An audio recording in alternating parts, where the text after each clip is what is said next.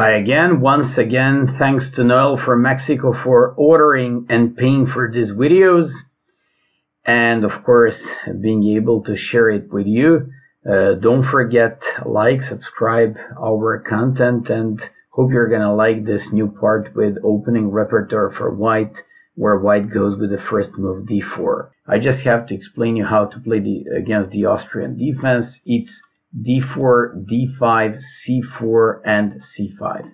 This opening is very uncommon nowadays, but from time to time I see that some players do it against me as well. Amongst the top players who actually do the Austrian defense, I saw that Miodrag uses lately this opening for black, and he even scores well.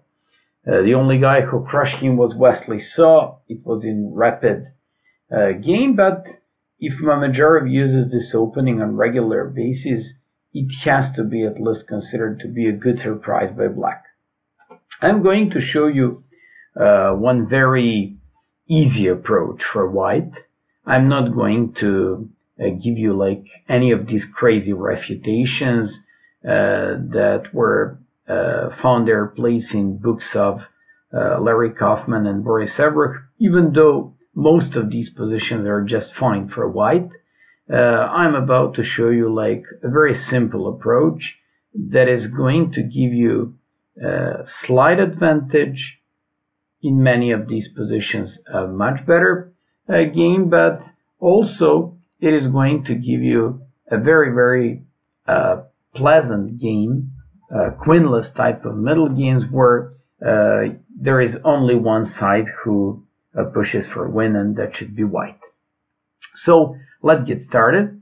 And after d4, d5, c4, c5, you know my approach. Who doesn't hold the center? Take on d5. That happens, and I'll repeat again, in Baltic defense. That happens in Austrian defense. That happens in Chigorin defense.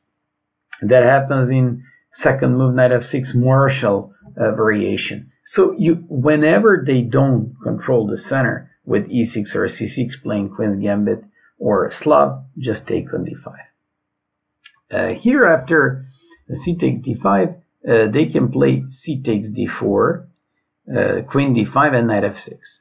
Queen d5 and knight f6 are basically part of the same approach.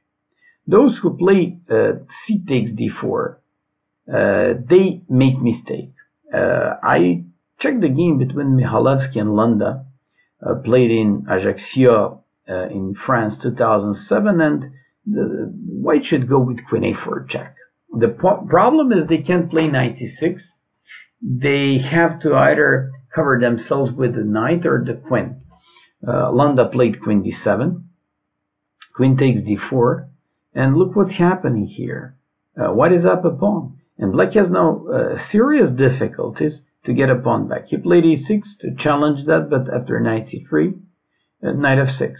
And now Michalewski just went for e4. The problem is he didn't only, defend this pawn on d5. He also threatened with a tempted bishop e5.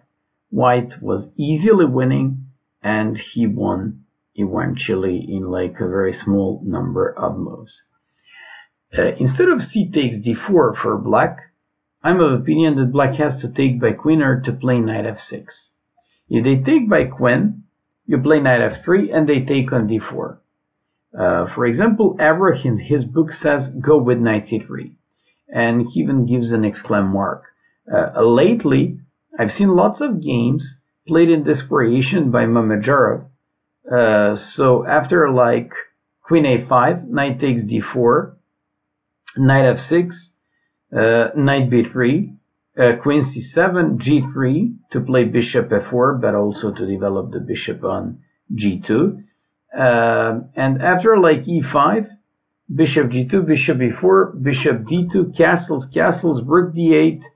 Miodrag had very nice score with black pieces here. Even according to the engines, this position is considered to be fine for black, unless white goes with some queen c1.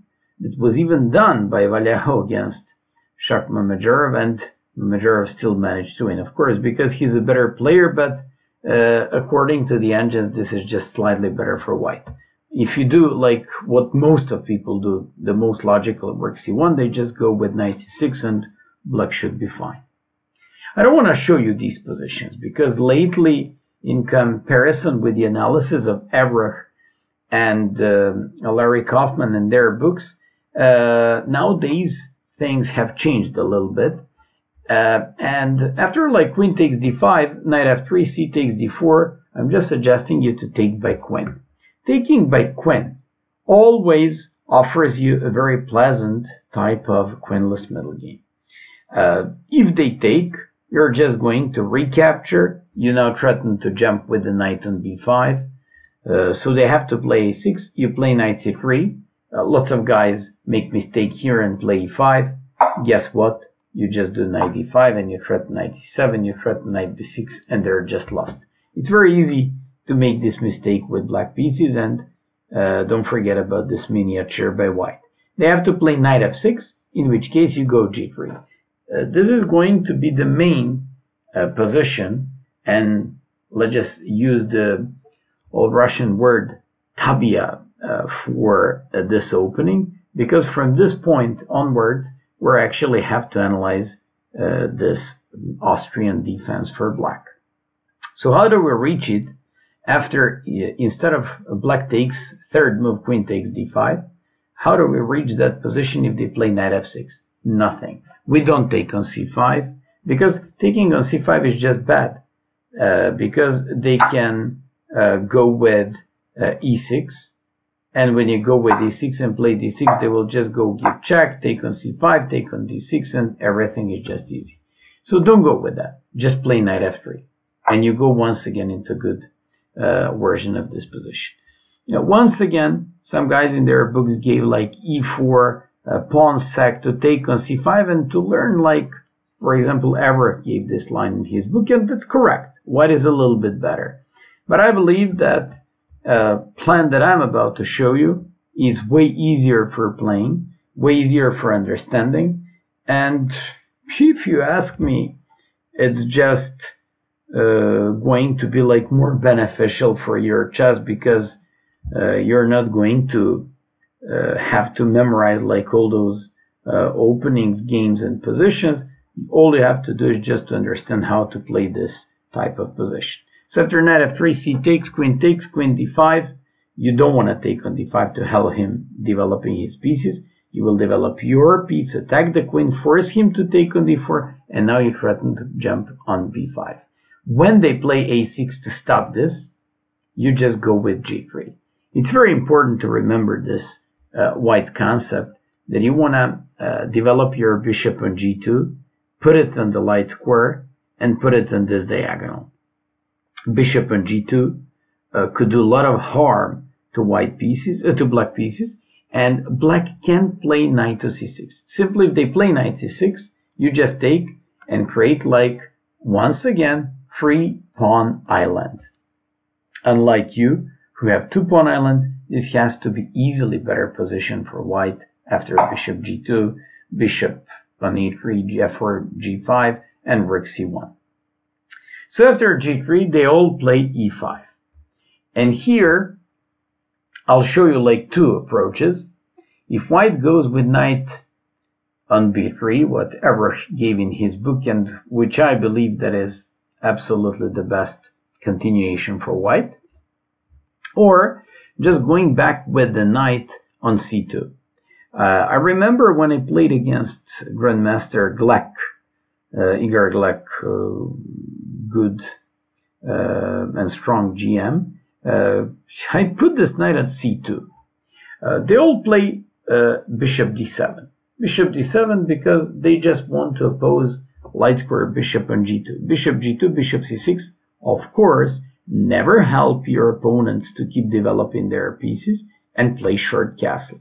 I mean, don't take on c6. Don't help them develop their pieces, so play castle. After bishop g2, king g2, we gotta discuss about this position.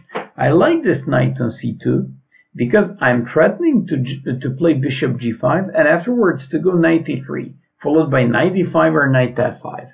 I remember somebody played against me knight c6. I played bishop g5, bishop e7, rook f to d1, castles, and knight a3. This is my game against black, played on Play Chess and Blitz many years ago. And I was easily much better. I'm even close to say almost winning, believe it or not, because he can't stop. For example, he played rook f8, knight f5, I took on e7, took on f6, and play a very simple type of endgame here after rook d1. And here I made a nice move, knight e4, where he collapsed after knight g8, rook d8, knight c5, and I did knight b7 and won this game afterwards. So this was very nice presentation of this line and this knight c2 move, because idea behind knight c2 is to play and put my bishop on g5, take on f6, bring that knight from c2 to e3 afterwards, and control both d5 and f5 squares. After bishop d7, bishop g2, castles, bishop g2, king g2, in my opinion, they have to play h6 to stop bishop g5. But then we have bishop e3. What's the difference now? The difference is now I want to go with this bishop on b6 at some point. For example, knight e6, rook d1, bishop e7, rook ac1, and bishop b6. I'm literally opening up and freeing up the e3 square for my knight on c2 to come there and go and jump on either f5 or d5. Secondly, I play bishop b6, which helps me in terms of preventing rook d8 and opposing my rook on the d file with rook d8 by black. And finally, after king g2, I'm of opinion that the flexibility by black is fine, knight b7, but after rook d1, bishop g5, and knight to e3, Sasikarian played against Brodingham in Berlin 2015 game like this, and after knight f5, he could have gotten almost practically and technically, I don't want to say winning game, but it's much better, but it's close to be like technically winning for these top guys. Instead of all these variations with knight c2, I also want to show you knight b3 that Maurice Ever covered in his books. I also made like a deeper analysis on knight b3, and it turns out that the game for white is very easy. After knight b3, they go bishop d7. Once again, you shouldn't go with knight c6 and bishop e6.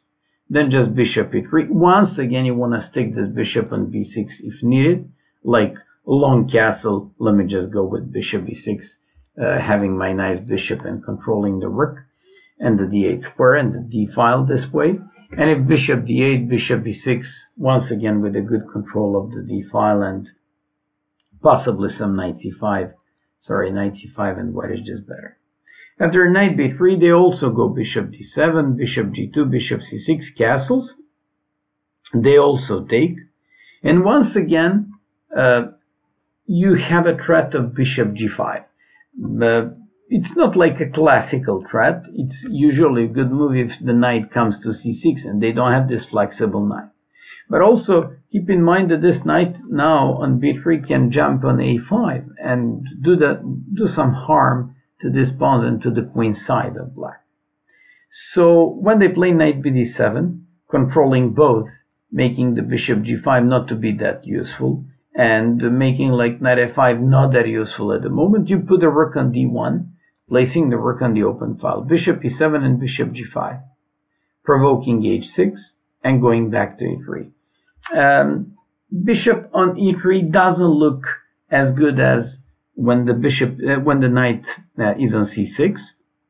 You can't play bishop b6 any longer, but you actually keep challenging your opponent to play knight g4. Knight g4 leads to disaster because you just bring your knight into the center and control just everything. I won a game in blitz like this. My opponent played knight f6, and then when I played rook ac1, I had a threat of knight a5, knight f5, rook c7, and I literally won this game in like 5 moves from here.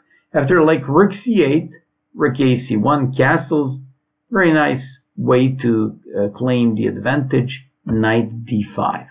So I know that you like and prefer to have like opening advantages with the queens on the board, with some miniatures, with lots of tactics. But here that's not a case, and that's why I told you might like this lecture a lot, unlike other of my lectures where I usually show you some craziness. Here you just go with this calm approach and you just keep outplaying your opponent. After bishop c1, knight is hanging. They can't move the knight because e5 pawn is hanging, and when they play like this, knight a5. Simple approach, and I just hope you enjoyed this video. Guys, once again, thanks to Noel from Mexico for paying for these videos and allowing them to be published here on the channel. Hope you're gonna have the same approach as well. Come up with some donations, and keep up following the channel, and follow me on Twitter as well.